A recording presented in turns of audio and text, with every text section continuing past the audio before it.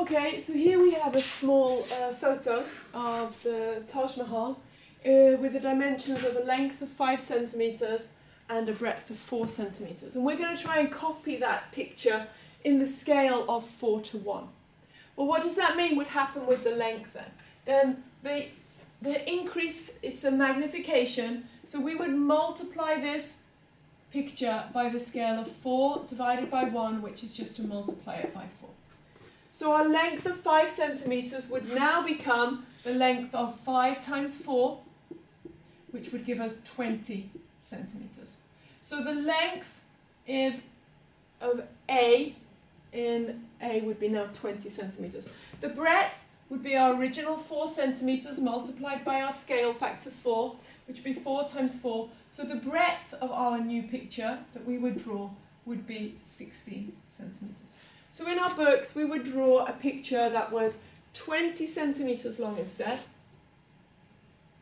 and it would be 16. So this would be a scale of 4:1 of that particular picture, just approximately here. Okay, what would happen to the perimeter then? The perimeter of this particular photograph, the perimeter of the original, would be 2 times the length plus the breadth, which would be 2 times 4 plus 5 is 9, which would be 18 centimeters. So the perimeter of our original photo would be 18 centimeters. The perimeter of our sketch would be 2 times the perimeter of A, would be 2 times our new length A plus length B, the breadth. Plus the breadth of A. So we know that we would have 2 times 16 plus 20 is 36, which would be 72 centimeters. So what's happening when we increase the length and the breadth by 4? Our perimeter, 72, is 4 times what 18 was. So our perimeter is getting 4 times larger. So the perimeter of A divided by the perimeter of the original would be 72 divided by 18, which is 4. So the perimeter is using the same factor of increase as the length and the breadth was. And this is the interesting thing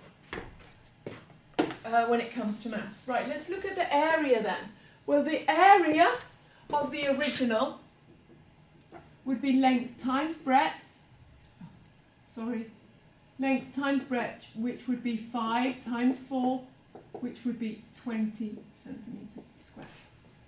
So the area of our original picture here, the photograph, would be 20 centimeters squared. What would be the area of our enlargement?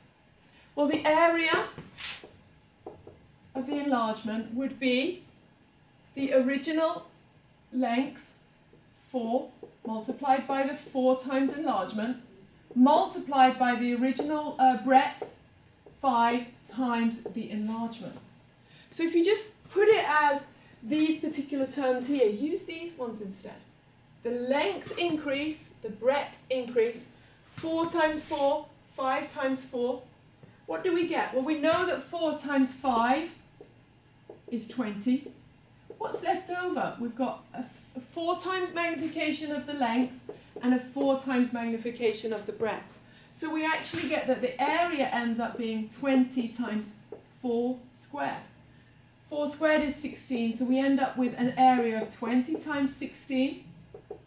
2 16s are 32, so 20 times 16 would be 320 centimeters squared. Notice that the area is, the original area was 20, the new area of our magnification is 20 times the magnification squared, so 4 squared, which is 16, which is 20 times 16, which is 320. So the area of A divided by the area of the original is 320 divided by 20, which is the same as 20 times 16 divided by 20. 320 is the same as 20 times 16. So the area magnification is 16 times larger, or 4 squared. And this is a very important concept to get. So what happens then when we do a reduction instead? Now we have going to make this picture in the scale of 1 to 2. So what's our magnification factor? We'll be multiplying by the first number divided by the second number. So we'll be multiplying by a half. This will give us our length of 5 centimeters divided by a half, which would give us 2.5 centimeters. So the length of our new sketch, length B, would be 2.5 centimeters. The breadth of sketch B would be our 4 centimeters multiplied by a half or divided by 2, which would be 2 centimeters. So breadth of our new sketch is something like this, in this size, would be 2 centimeters. How would that affect our perimeter? Well, the perimeter of sketch B would be 2 times the length plus the breadth, which would be 2 times 2 plus 2.5, which would be 4.5, which would be 9 centimeters. So when we're doing a factor increase of a half, our perimeter is also halved. So the 18 centimeters perimeter of the original is now 9 centimeters. And that's what we would expect when it comes to perimeter. What would we expect when it comes to area? Well, the area of our new sketch, I would expect it to be multiplied by a factor. So the original area, 20, multiplied by, first I multiply the length by a half, then I multiply the breadth by a half, and a half times a half is a quarter. So I would expect the area of my new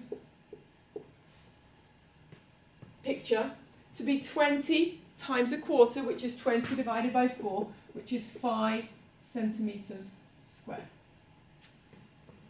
20 divided by 4 is 5 centimeters squared. Well, let's put the numbers that we've got in and see if we end up with an area of 5 centimeters squared. The area of my new picture, B, is the length, which is 2.5, multiplied by the breadth, which is 2. 2.5 centimeters times 2 centimeters is 5 centimeters squared. So this factor change that I was expecting, that when I increase the length by 4, I increase the area by 4 squared. When I decrease the length and breadth by a factor of a half, multiplied by a half instead, I decrease the area by a factor of a quarter. And playing around with these numbers, trying different numbers, try increasing the size of this photo by 3 or by 4 and reduce it to a quarter and find out what happens with the area then. Play a little bit around with these numbers.